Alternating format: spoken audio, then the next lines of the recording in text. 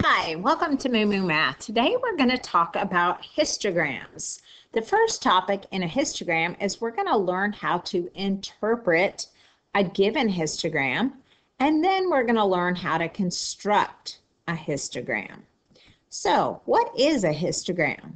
It's a frequency plot that shows the number of times a response or range of responses occur in a data set. So the histogram groups all the data into what we call intervals. So looking at this histogram, we've got intervals from 40 to 50, 50 to 60, 60 to 70, 70 to 80. All these are by tens all the way up to 140. On the y-axis, I have intervals marked in fives, 5, 10, 15, 20, 25. So when I go to interpret this, I'm going to have to think of an interval. So how many responses were between 60 and 70? And the answer would be 5. How many responses were between 80 and 90? And that answer would be 10 responses. So we're going to interpret those intervals. Now, here is our first question or set of questions. Students answered a survey question about how long it takes them to get ready in the morning. The histogram at the right shows the survey results.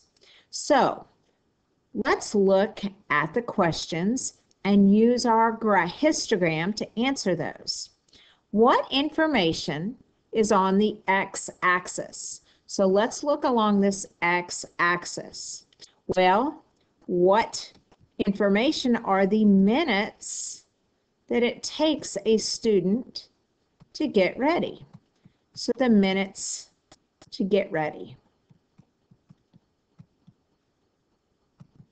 Okay, what information is along the y-axis? Well, this is how many students responded, or the number of students. So I'm just going to put, for space sake, just the word student responses, or the number of students. Okay, so our x-axis represents the time, and the y-axis represents the number of students that responded to those times. Question 3, what intervals are given? Okay, so on a histogram, you're not going to have, well, it took me 21 minutes to get ready. It's an interval, and in this case, from 20 to 29 minutes. So they're in 10-minute intervals. 30 to 40 minutes, 40 to 50 minutes, 50 to 60 minutes, and 60 to 69 or 70 minutes. So you've got these intervals of 10 minutes. So what are the intervals? They are in 10-minute intervals. Okay, which intervals indicate the answer most students gave? Okay, so we're looking for what's called the mode. Which answer occurred the most? Well, that's easy because it is always the tallest bar in our histogram graph. So the 30 to 39 minute interval is our most occurring answer. How many students were surveyed? Well, what you have to do for the total number of to figure out how many students were surveyed is look at how many students answered the question in each interval. So for the 20 to 29 interval, we had 3 students that answered in that interval. 30 to 39, we have how many? And that goes over here, 7 students were in that interval. 40 to 49, we have 2. Nobody answered in the 50 to 59. And then 60 to 69, we had 3 students. So we're going to add all those up. 3 plus 7, that's 10. 10 plus 2 is 12. 12 plus 3 is 15 students took this survey. Then how many students take less than 40 minutes to get ready? Well, let's just kind of make ourselves a little line here. Everything to the left is less than 40 minutes. So we had 10 students that take less than 40 minutes to get ready. So that's how you interpret a graph, or in this case, a histogram. Now let's say we want to construct one. Okay, we're going to be given some data. We're going to have to take that data and we're going to have to make a frequency table out of it. And then from that frequency table, we're going to construct our histogram. So let's look at our data. The following data represents the amount of money each customer spent at Macy's on Sunday. We have $12, $18, $24, $25, $28. So we kind of have to examine this data and see what kind of intervals we want to create. Well, it makes sense to group them in groups of 10. So the money spent is going to be the left column of my frequency table.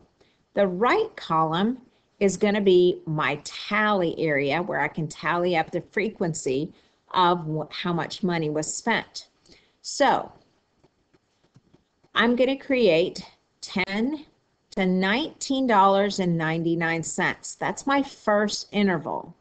Then I'm going to go 20 to 30, but I don't want to overlap, so I have to make that $29.99, and then 30 to $39.99, 40 to $49, all the way up, all the way to 70 to $79. Why do I have to go that far? Because my highest value is $75. So now I'm going to take my data and I'm going to create a frequency table. So 0 to 19, I'm going to look at the data. So I have one that's $12. That's in that range. And then I have another one that's 18. So I have two tally marks. Then 24 would go in this category. 25 goes in this category. 28 goes in this category. Now I'm up to my 30s. Okay, so I have a 31. I have a 32. I have a 34. And then two 36s. So that's 5 in that range. And then I have a 41 and a 43. I have a 51. I don't have any in the 60s. And then I have a 75. So here's my frequency table. Now I'm going to take my frequency table and I'm going to go over and create the histogram. So I have got to label the x-axis in my money spent. My y-axis will be the frequency, which represents the number of customers that spent that amount of money. So along the x-axis, I've got to label that money spent. Now, not only do I need to label that interval with a title, I need to label each interval.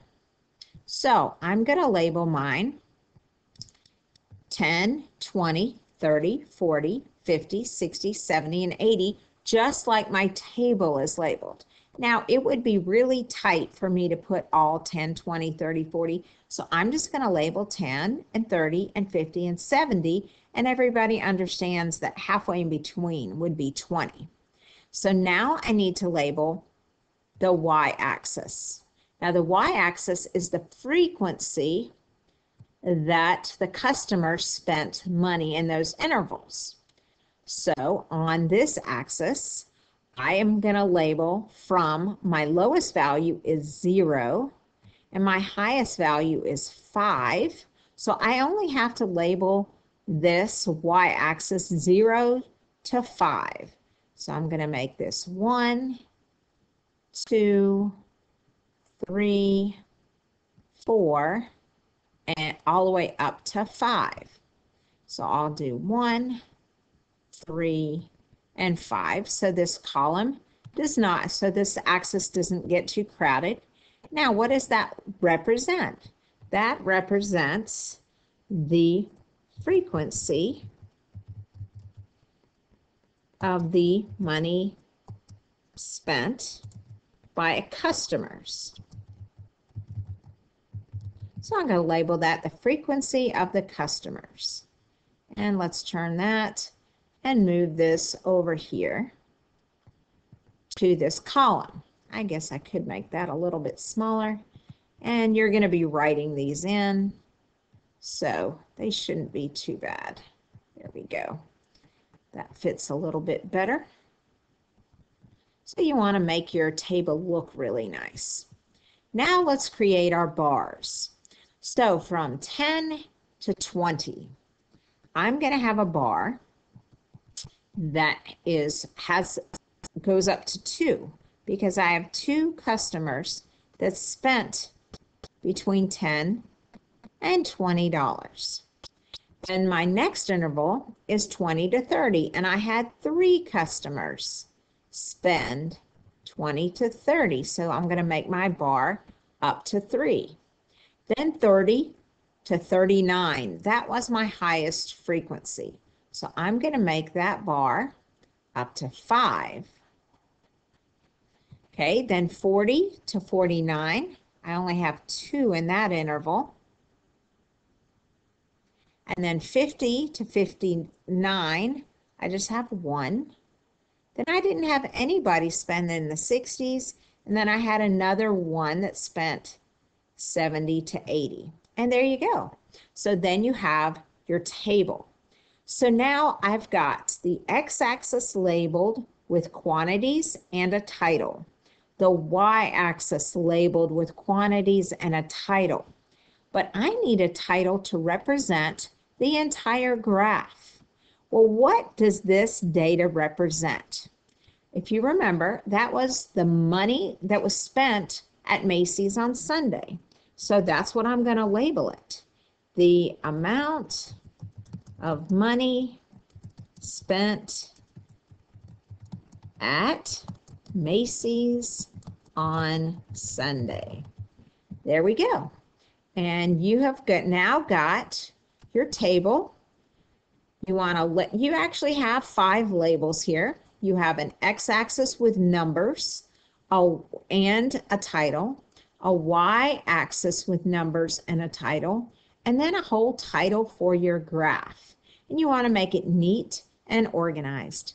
And that's how you create a histogram. I hope this video has been helpful.